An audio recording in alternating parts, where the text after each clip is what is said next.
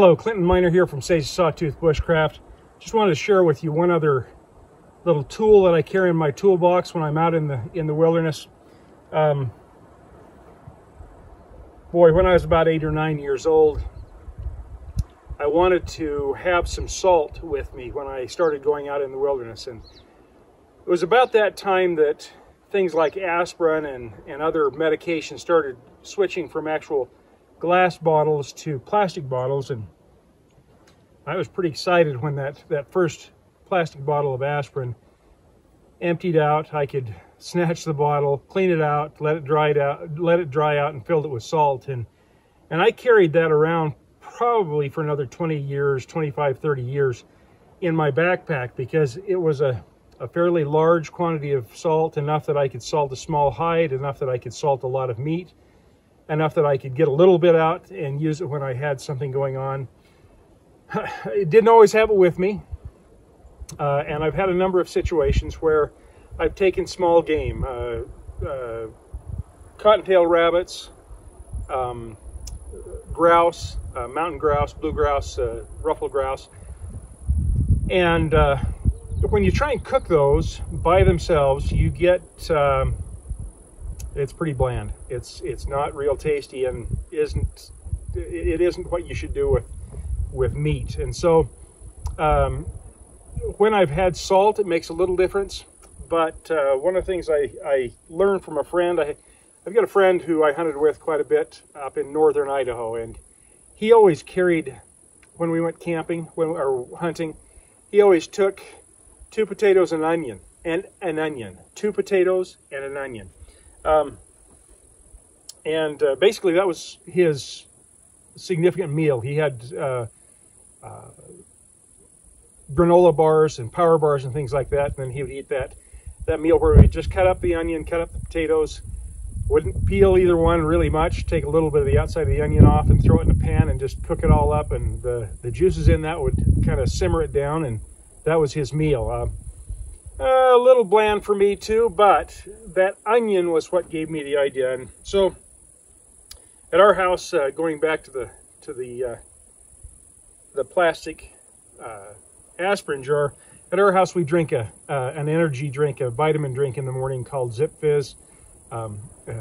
We pick it up at Costco, and we go through a lot of it, and because of it we end up with a lot of these little containers that it comes in. It's a little plastic container, watertight.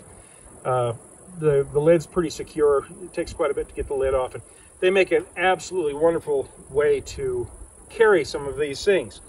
As I said, I've always carried some salt, and so what I've done is fill one of these with just basic table salt. Put a little athletic tape on there, and with a Sharpie wrote salt, so I know what it is. And I've got some salt with me, and salt does a lot in those kinds of circumstances.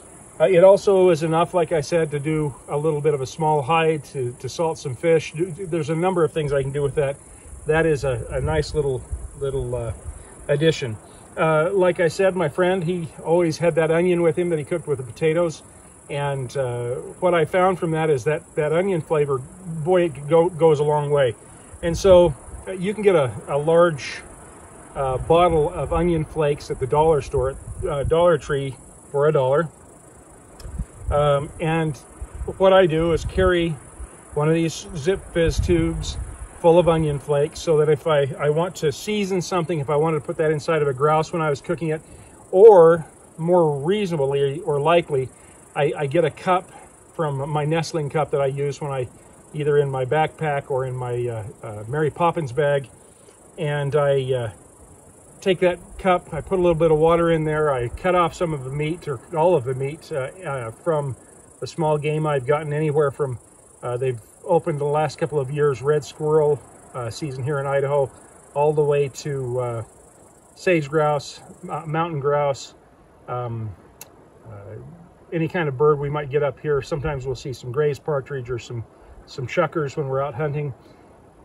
Cottontail rabbits, all of those things provide me with a meat source, and I can make myself a little bit of a stew by putting some salt, some onion flakes, and that meat in that cup with a little bit of water, and make kind of a soup or a stew.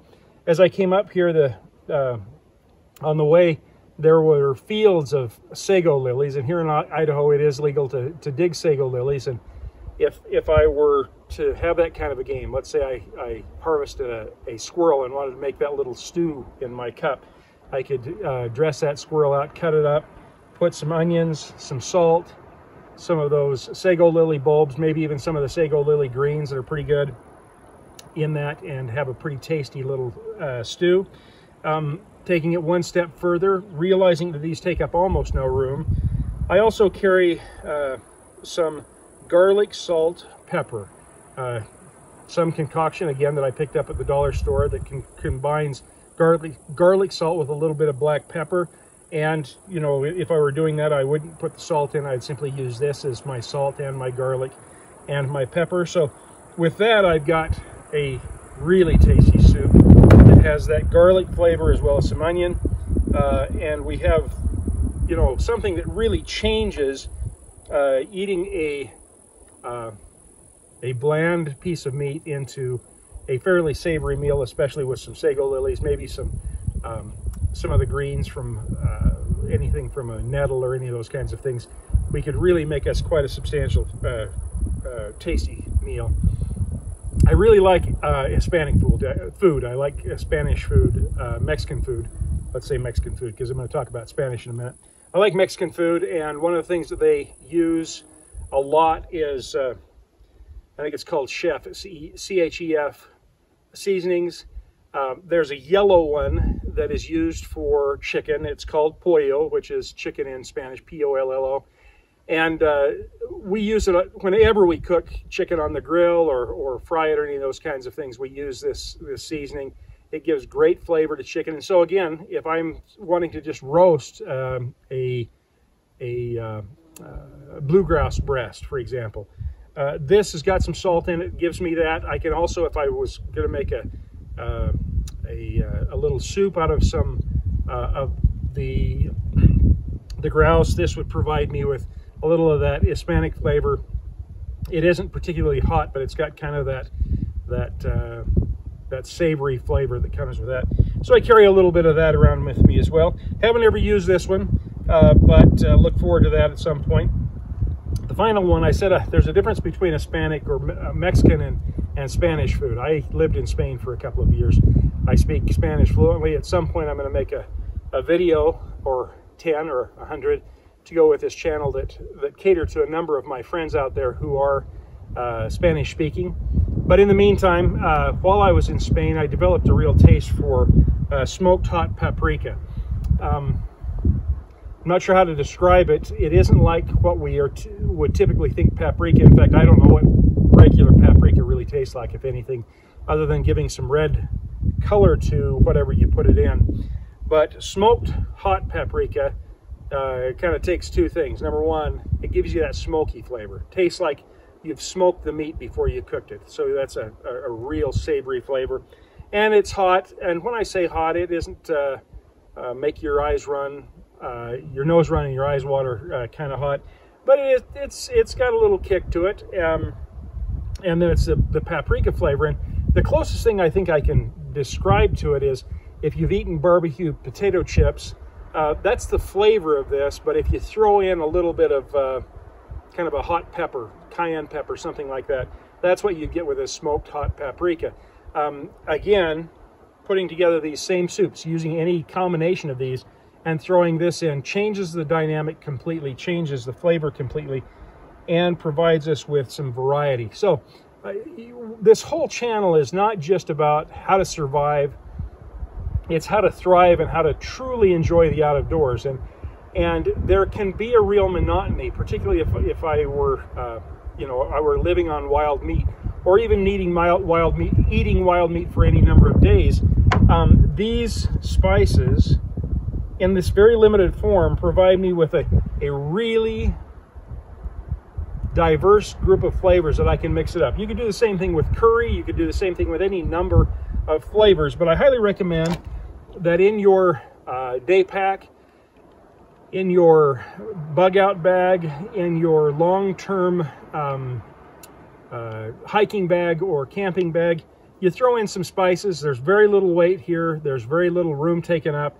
and yet I've got the makings of some real different cuisines if that's what I want to do. So I'm prepared to make things exciting, and therefore I'm not going to feel lost when I have to eat the same thing over and over again.